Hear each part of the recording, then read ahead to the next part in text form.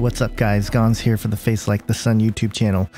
There have been multiple outlets reporting in the last couple days that a major breakthrough in quantum computing has occurred. You have USC News announcing that following a recent upgrade, the USC Lockheed Martin Quantum Computing Center based at the USC Information Sciences Institute is now the leader in quantum processing capacity. We're talking about the D-Wave here that we've talked about on this channel before. And again, we've been tracking the company D-Wave as well as its connection to Google and NASA and Lockheed Martin as well. These are all companies that have invested in the D-Wave. It says the QCC hosts one of two D-Wave systems that currently operate outside of D-Wave's headquarters. The other, owned by Google, is hosted at NASA's Ames Research Center. A third is being installed at Los Alamos National Laboratory. So here you have it, all these nodes being created across the country here of these quantum computers, the D-Wave. The Register.co.uk reported Google tests its own quantum computer, both qubits of it. And this article actually goes into some of the technicalities of the quantum computer and some of its breakthroughs. And then you have the International Business Times. This one was really interesting. Google boasts quantum computing breakthrough with first display of real-world use. Scientists team up with Google to demonstrate one of the first real-world uses for quantum computers, and it's a really interesting article. It says here, quote, US and UK scientists have teamed up with Google to successfully demonstrate the first ever completely scalable quantum simulation of a chemical reaction, showing a real-world use for quantum computers which could revolutionize multiple areas of research into medicine and materials. Researchers from Google, Harvard University, Lawrence Berkeley National Labs, Tufts University, UC Santa Barbara, and University College London have successfully managed to use a quantum computer to simulate a hydrogen molecule, which would be the first step towards simulating entire chemical systems. And then later on it says, quote, it is thought that quantum computers will be the most useful in replicating and simulating reality, particularly modeling chemical reactions in order to predict reaction rates, which will greatly speed up how medicines, solar cells, batteries, materials, industrial catalysts, and flexible electronics are designed. And it goes on to explain the quantum computer, how it operates, and we've talked about this. It doesn't just operate between 1 and 0, it operates as 1 or 0, and so it covers multiple possibilities much faster. And the article here has an interesting section. It's called Creating the Quantum Version of a Neural Network. Neural networks are large networks of artificially intelligent classical computers that are trained using computer algorithms to solve complex problems in a similar way to the human central nervous system, whereby different layers examine different parts of the problem and combine to produce an answer. The researchers decided to create a quantum version of a neural network using an approach known as variation quantum eigensolver, VQE, whereby instead of programming each computer in traditional bits, you have a single binary value of 0 or 1. The computers are trained to model quantum data using quantum bits or qubits that can be in superposition, so each qubit can have the value of 1 and 0 at the same time. And this is what we just mentioned. And to wrap up this article, Ray Babush, who is a Google quantum software engineer, stated in the article, quote, though many theoretical and experimental challenges lay ahead, a quantum-enabled paradigm shift from qualitative,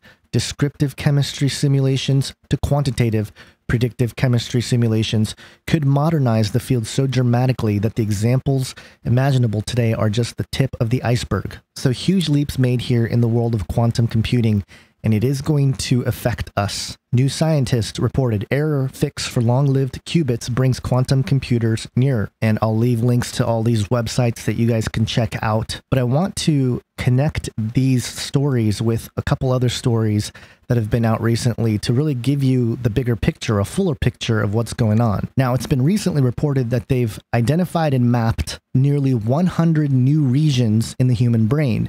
And basically they're saying because of the scans now, they're able to get into layers and nuances of the brain that they previously forgot about or didn't understand completely. But here you have it. Now they have more of the brain mapped. And this is part of the Brain Initiative. And, you know, they have to provide progress. So here you go. Here's the progress.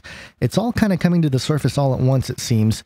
In the last several years, they have pushed it to this point where they have new discoveries of the brain.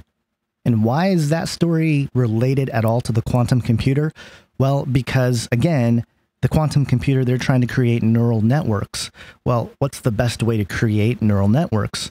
plug in the real brain, right? Because the simulations can happen. The quantum computer can simulate a human brain now, or, you know, that's theoretical, but essentially that's what they're going for, because then there will be a virtual version of your brain as far as data is concerned, of what molecules, what chemicals, and whatever make up the actual physical brain. That data could be stored in the quantum computer. So that's why the stories of the brain and the mapping of it coming out in conjunction with these quantum computers is not an accident. Now, the other reason why it's interesting that Google is part of this is because Google literally wants to get rid of passwords. They want everything to be identified biometrically, and this is no secret. Well, Google wants to get rid of passwords. Instead of using typical methods for accessing your email or accounts, typical meaning typing in a password, Google Glass now wants to move into the future by using biometrics, including fingerprints and eye scans.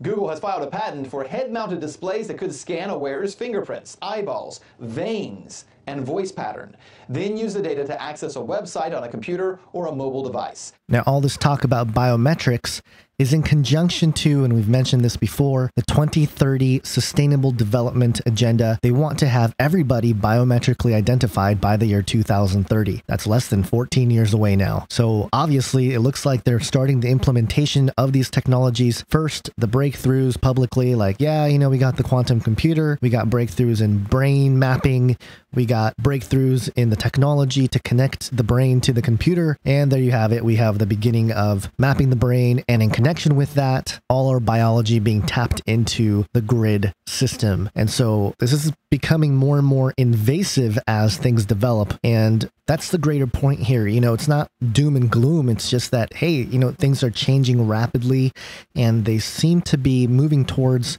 a direction that has biblical proportions or biblical implications. And it's because some of the crazy technology that is developing and assisting in human endeavor here. And at no other point of recorded history or known history have we really had this power, so to speak, societally. Now, I think there have been, obviously, antediluvian technology, I think, was pretty advanced. I think there were certain things going on before our time and things we don't know about. But in terms of socially, publicly, this is a huge deal. Major changes are going down, what they call the fourth industrial revolution. It's here. They've been talking about it, and we haven't even touched on too much of the space angle of this in terms of space politics, mining space, tours to space, you know, all the stuff, the discoveries happening in deep space of exoplanets, and then all the, you know, pockets of oxygen. They're discovering all kinds of stuff, right? All of a sudden, the acceleration of quote unquote discoveries has increased. And why? Is it just for funding, or are they really starting to prepare the masses for radical change in terms of a paradigm shift of the people of the earth seeing the world differently, because they will be fed something that might be the great deception? So keep an eye out, guys. Jesus said in Matthew 24 that there will be great tribulation, such as has not been from the beginning of the world until now, no, and never will be. And except those days should be shortened, there should no flesh be saved.